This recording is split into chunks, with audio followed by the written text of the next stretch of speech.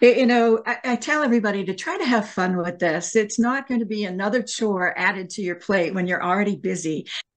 For example, I tell myself every day I create a special moment, and it doesn't take a lot. Today, I'm going to go sit in a coffee shop and actually enjoy eating a scone and a cup of coffee and not look at my phone.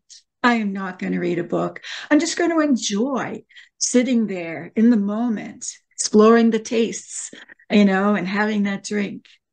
And then at the end of the day, I think about just for a few minutes, how did I do today? Focusing on me. Did I do my one creative thing just for me?